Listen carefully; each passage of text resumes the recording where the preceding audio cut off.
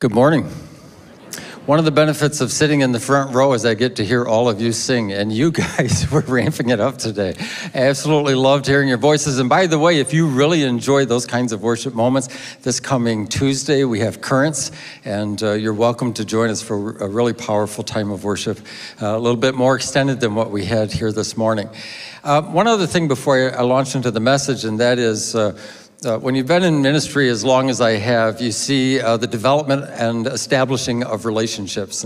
And in those early days when people are uncertain about how much distance this relationship has in terms of its potential, they might be a little reluctant to make other people aware of it.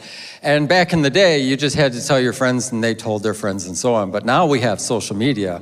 And so you can go on and post what your relationship is on social media. And what are they doing? Well, some people think they're bragging, maybe. Some people think that they're actually declaring. It's a part of the step. It's upping the ante a little bit. And when you think about it, one of the things they're doing is they're calling everyone who knows them to help hold them accountable to the relationship they're in. If you see me acting a little bit out of bounds, like if you see me with another person, that's not how it's supposed to be. And so you're asking other people to weigh in. Water baptism is like that. For a lot of us in our faith, there's a very private and personal aspect of our relationship with God.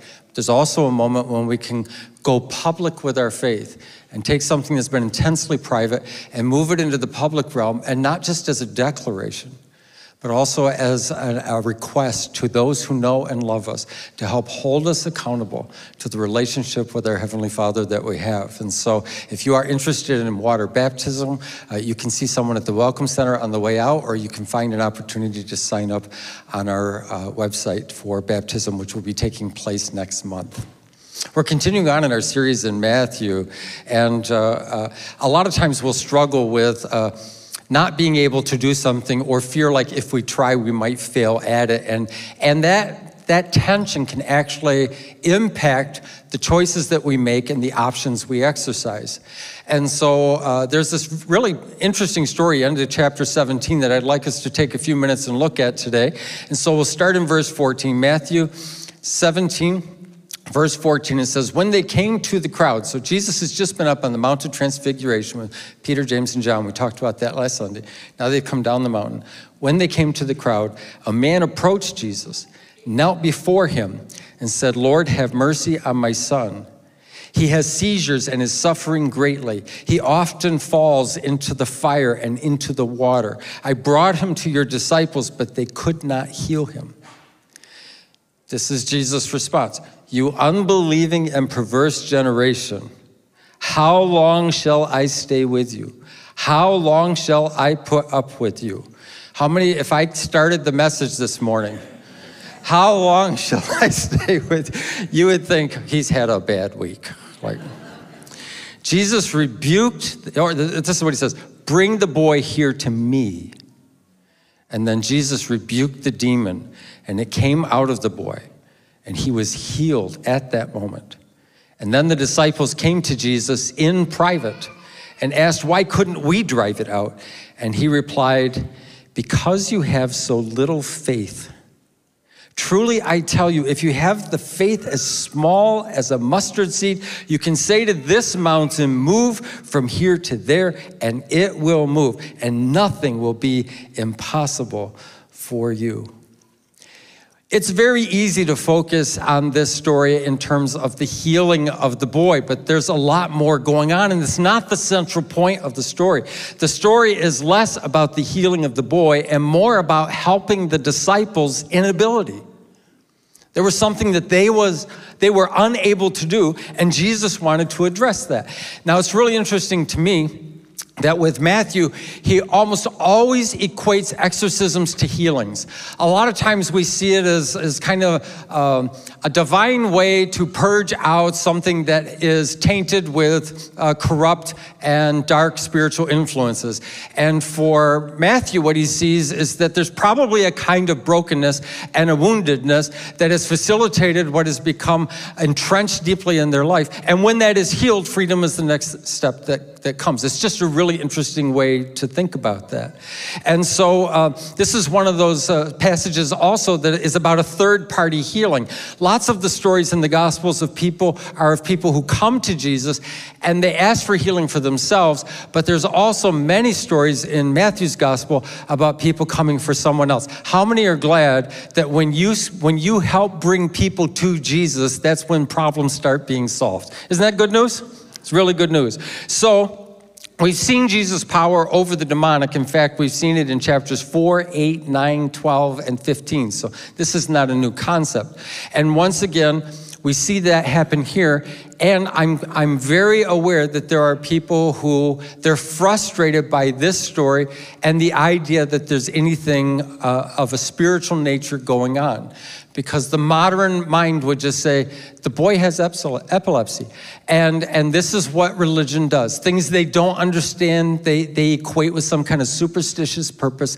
And now that we have more scientific information, we can just assume that that is a medical issue or an emotional issue, and there are appropriate actions to take.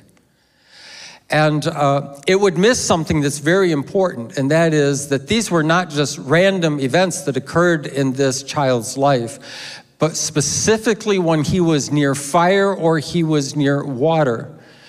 He would have these seizures and fall into the fire and fall into the water, and it was intended by a dark force to take this child's life. And so we in the modern world do know epilepsy is a real thing. There's lots of disease states and many options to take, but that doesn't mean that there are not still some things that medical options alone can take care of or can heal or can resolve. And so here we see Jesus, and he recognizes this is not just a physical thing, which he could heal, but there's something else going on here. It's not just a random event. And in another gospel, it talks about with humans, this is impossible or unable, but with God, all things are possible, or with God, all things are ables. They're all possible. So why is Jesus frustrated? And I think there's some help in understanding that, because he actually cares for those who are suffering. It's in his hands that problems begin to be solved. And he identifies the generation as unbelieving and perverse. And that language is intentional. He's not just having a rough day. He's not just frustrated in the moment. But it's intentional. It takes us all the way back to Deuteronomy chapter 32, where that exact phrase is used. He connects us to a point in history so that we can understand what's actually happening in the dynamic of that situation. And so he uses the same language as Deuteronomy 32 to describe a generation of Israelites who did not have faith in God in their process of wandering through the wilderness. He had brought them out of the land of slavery. They were slaves in Egypt, and he brought them out miraculously into his plan to lead them to the promised land, but they had to go through this wilderness experience first. And they don't have faith. And before we're too hard on them, you say, it'd be so easy to look at them and say, yeah, those just drives me nuts. You know, why do people do that? Look at all God did for them, and now they don't have faith. Hold on, just look. God did do a lot, and he got them out of slavery, but where are they now? They're in the wilderness. Have you ever heard of the expression, out of the frying pan and into the fire? The wilderness is not a fun place. I mean, I know there's some YouTube channels where people just go out into the wilderness and prove they can survive for like 48 hours by bringing everything in their house on their back and a drone to prove it to everybody else. I just love watching those things. The challenge for the Israelites is that when they were facing very hot days and either unbearably hot nights or unbearably cold nights, and when they only had one source of food, and when they weren't sure about water, and when it seems like they were making no progress, they began to wonder. They began to doubt. And they began to worry. In fact, they actually said things like this: it probably would have been better for us to stay where we were.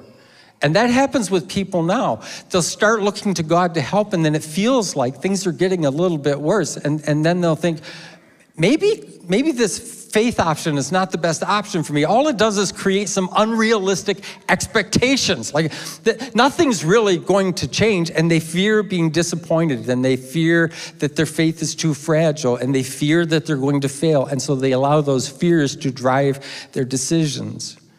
And they train themselves to expect nothing at all in life. Some of us in this room already have a graduate degree in that. And this approach keeps us from trying, it keeps us from daring, it keeps us from stretching, it keeps us from growing. We don't make any progress. And what we think we've done is at least we're on solid ground. But when you live like that, you're not just on solid ground, you're digging a hole that has no end. You can dig that hole for the rest of your life. You're never going to hit anything that will be solid.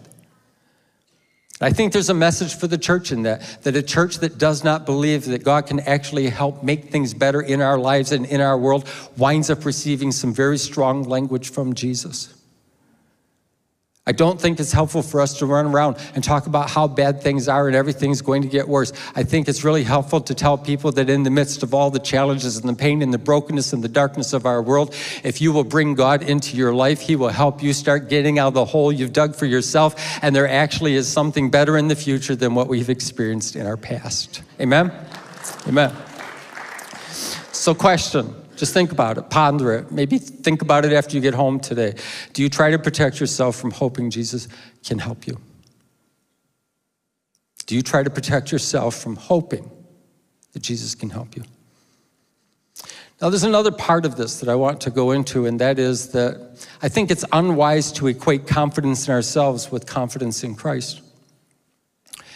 We know from previous verses in Matthew that Jesus had authorized and granted authority to the disciples to go out and to bring healing to people and to set people free from demonic influence. And this is something that they had succeeded in. So they had done things like this. This wasn't like their first time and they tried and they failed. This situation was they tried and they couldn't understand why they were unable to make it work. And it could be, I don't know for sure, but it could be that their confidence is in how they've been able to do it before. And this is one of the great challenges in religion, is that we often come to the place where we believe when you do it this way, that's how it works. So you just have to stand like this. Get your posture in there. All right. I feel like I'm about to hit a golf ball. I don't know. And then you have to put your hand out like that. It helps to lower your voice. Demons are very afraid of low voices. Just come out, and then the demon goes, oh, that's scary. And no doubt, like stuff like that, it worked for them. But they're in a situation now that is very different from any situation that they had faced before. And what they had done before was not working for them. So the question is, was their confidence really in the authority that God had given them, or was their confidence in their ability to handle that situation because they had done it before? I think there's a lot of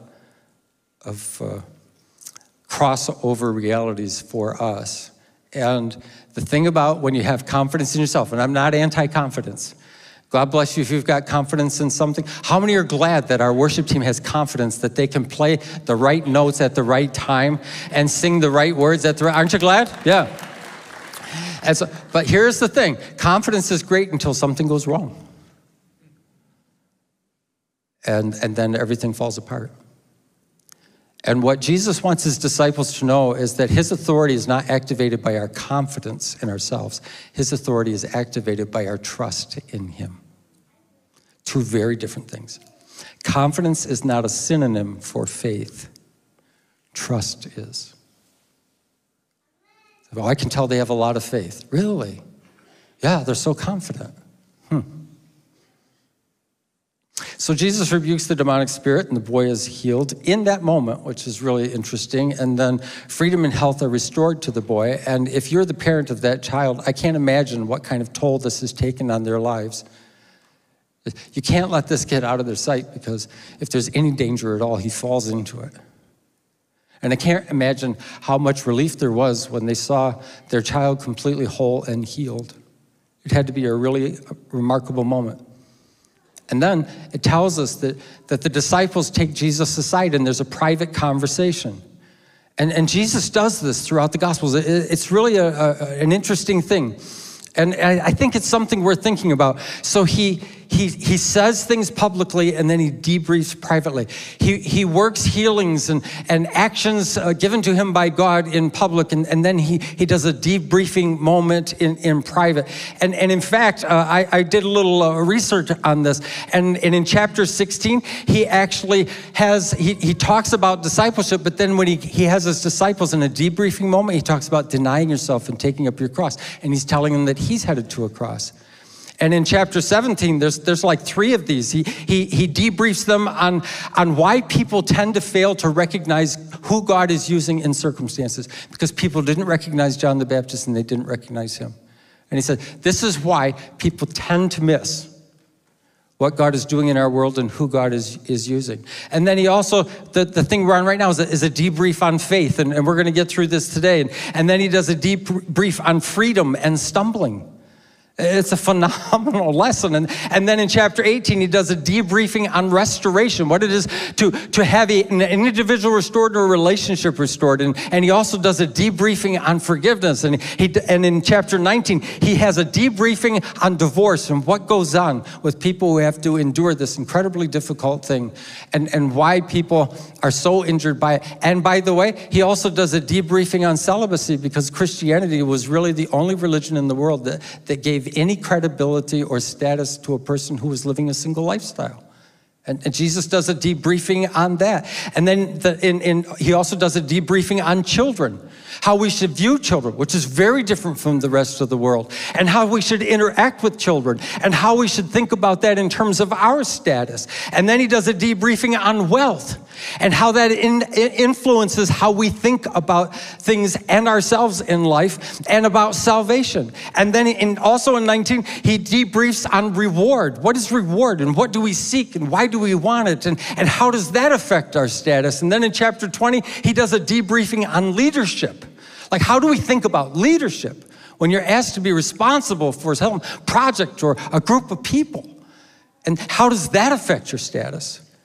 This is the thing about discipleship. It is so easy, especially in our Western culture, to look at discipleship as though it is just something that if you can just remember and recall the important doctrinal statements and repeat them at the right time, the world will be saved.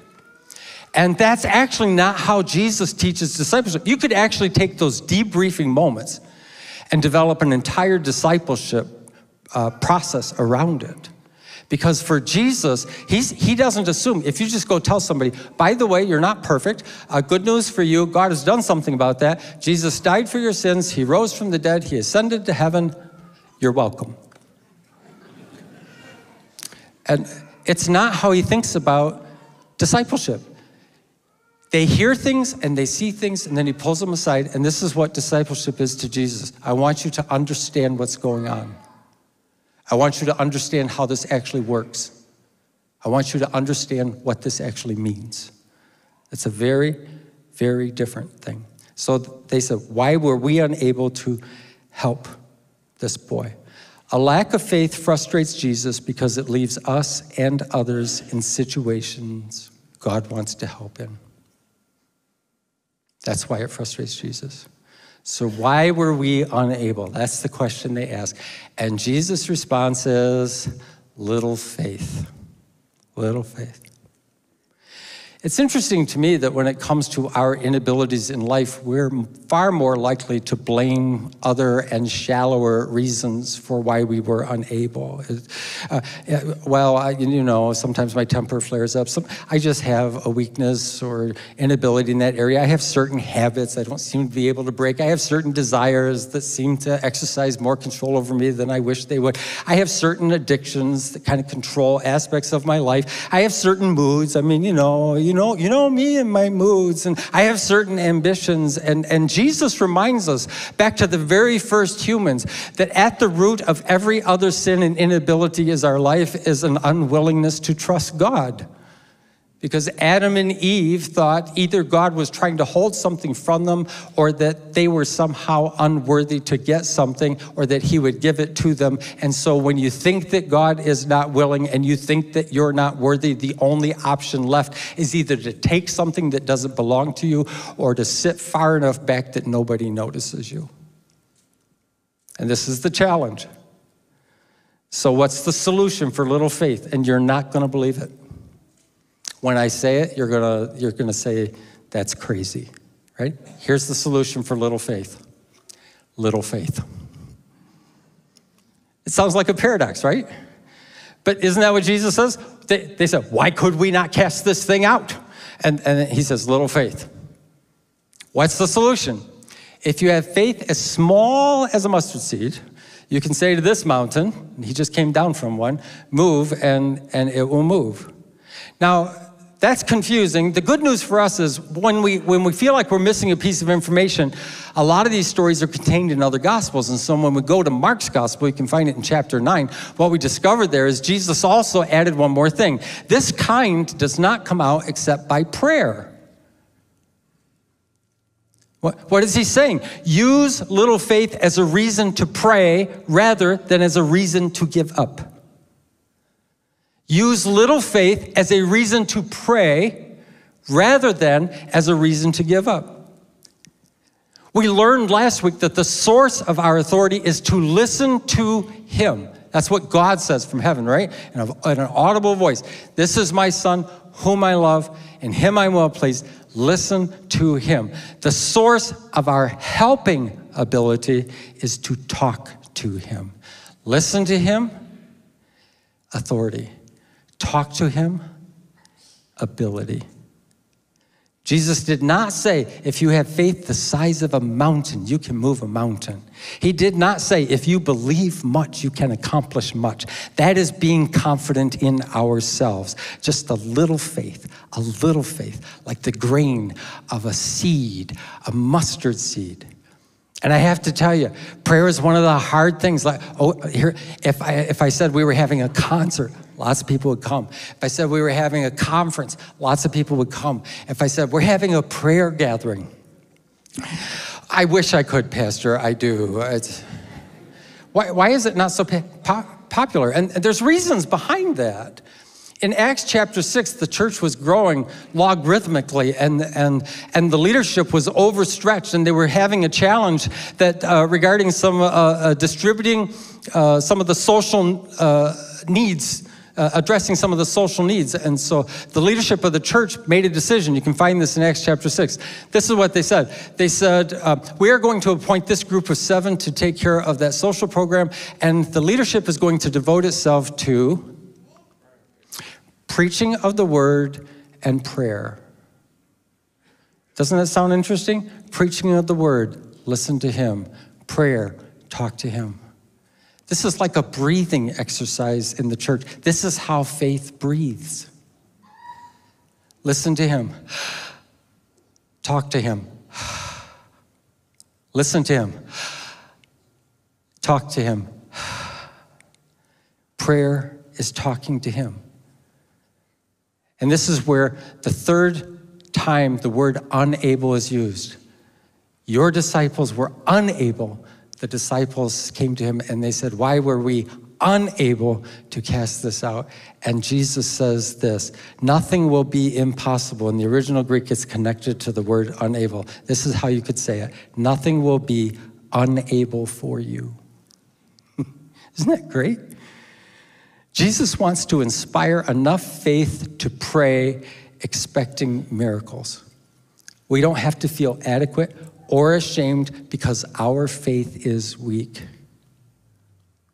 I'm going to ask the worship team to come out. Even little faith prayers throb with God's power. Just a little faith.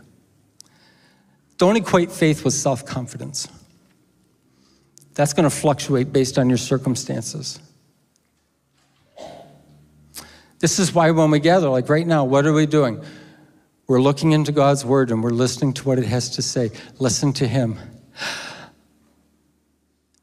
Will you breathe out? Or will you just hold your breath? Let your faith breathe. Let your faith breathe. So we're going to try an experiment this morning. I know this always makes people anxious. And you might say, Pastor, I don't have any faith at all. Maybe you do and you don't know it. I'd like you all to stand.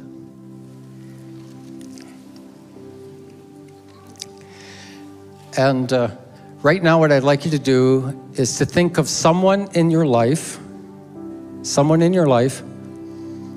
who they're ill or they have a sickness, maybe some incapacitating physical limitation.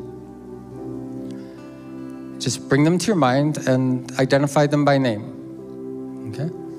Now I want you to think of one sentence that will talk to God about that. So you might say something like this.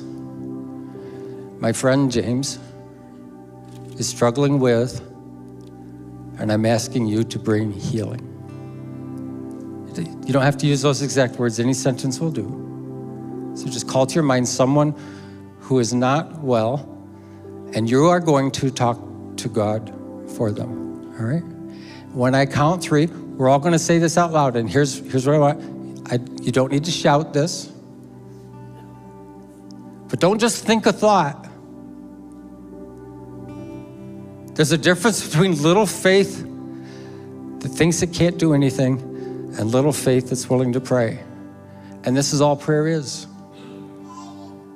It's not loud voices.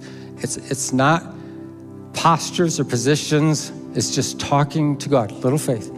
So I'm gonna count to 3, and whatever your sentence is, I'm gonna ask you to say that out loud to the one who hears every one of our expressions today, all right? 1, 2, 3. All right, now I want you to think about someone who's struggling with provision. I've got 2 friends.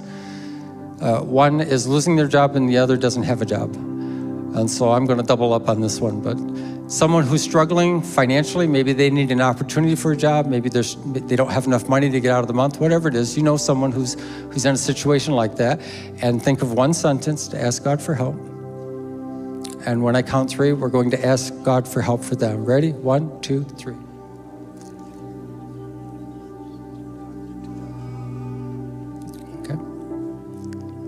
I want you to think of someone who's going through relational challenges. Maybe they're in discontent or in contention with somebody else, or maybe there's just no relationship. They're isolated, they're alone. And by the way, in any of these, and it's you, you're allowed to talk to God about yourself. How many are glad about that? Yeah. And so on the count of 3, one sentence prayer, and let's ask God to begin to help them in that relational situation. Ready? 1, 2, 3.